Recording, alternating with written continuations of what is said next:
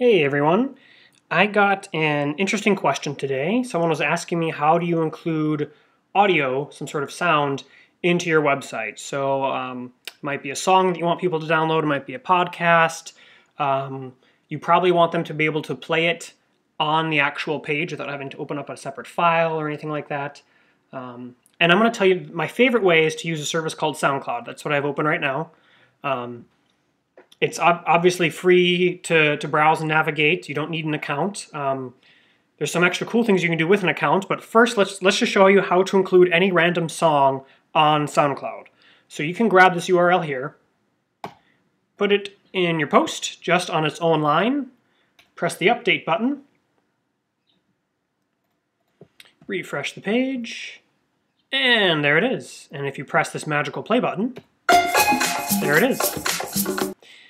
One of the really cool things about this, I'm going to play it for just a second, you can see what people's comments are down on the bottom. That's one of the really cool things about SoundCloud.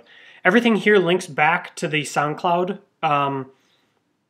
website, so people can like it and it'll be liked on SoundCloud. And if the author, or not author, artist I guess, allows free downloads, then they'll have those options here and sharing and all sorts of other fun stuff. The other really nice thing about SoundCloud that I do like is if you do create a free account, you can obviously upload your own music, your own audio, or you can also create sets of music. So I have a set here that I created, and you can copy the URL, put the set in,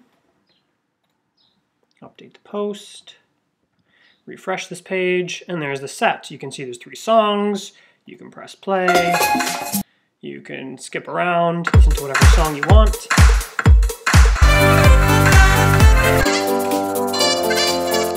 Lots of really cool stuff. Now, if you don't like this big honking display, I don't mind it. I think it looks nice, especially when you have good album art. If you don't want that, if you just want a more minimalistic version, I would suggest using some sort of plugin. So there's a couple of them out there. This is just the first one I pulled up.